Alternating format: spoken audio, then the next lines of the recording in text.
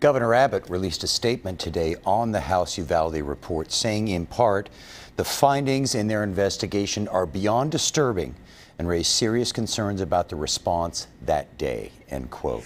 Here to talk more about this is former Secret Service counter-assault team operative Michael Matranga. Thank you for joining us. First of all, thank you, sir. Would you agree with the governor that the findings are beyond disturbing? 100%. I absolutely agree with the governor. I trust you just saw the video that we just showed. What's your reaction to that? I think that there is no inkling of information or anything displayed in that video that would suggest that Chief Arredondo or a large, vast majority of the individuals that responded that day had ever gone through alert training. And so I don't know when we got into the business of trying to negotiate with an active shooter who's actively shooting and harming young children and teachers. I'm absolutely disturbed by what I saw. You know, in that video we showed, the police are in the halls, they're armed, and we're hearing gunshots from inside these classrooms. And the police are doing absolutely nothing. Or, well, they're standing there.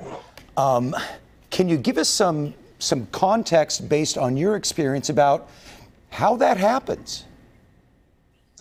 Well, I think that it just goes to show us that this fairy tale land of what we're living in is what we call school security, not only in the state of Texas, but also within the United States, shows that we are primarily working within a check the box or a CYA realm of security, where school districts are in charge of conducting their own audits, and there's no accountability. Throughout that report, we've seen multiple times where it was indicated that people were non-compliant and there were no consequences. And so I would say that moving forward, we need to have proactive, very aggressive approaches and not solely focusing on law enforcement response, because as you see, we had 376 officers in Uvalde. We had over 200 officers in Santa Fe.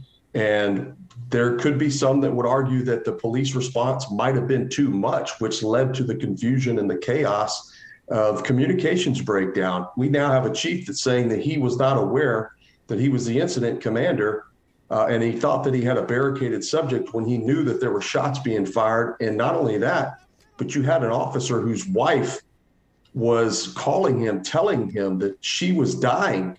And you had a child calling from inside the classroom stating that they needed help. And for him to continue this narrative that it was a barricaded subject is just beyond me. Well, you know, the State House report talked about possible charges for some of the police officers because of their inaction. Do you think that would ever happen?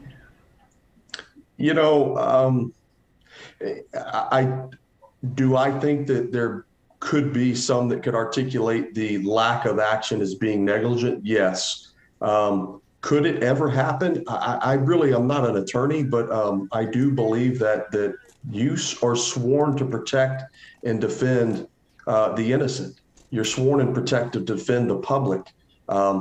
It was obvious that this was an active shooter situation to everyone except for Chief Arredondo.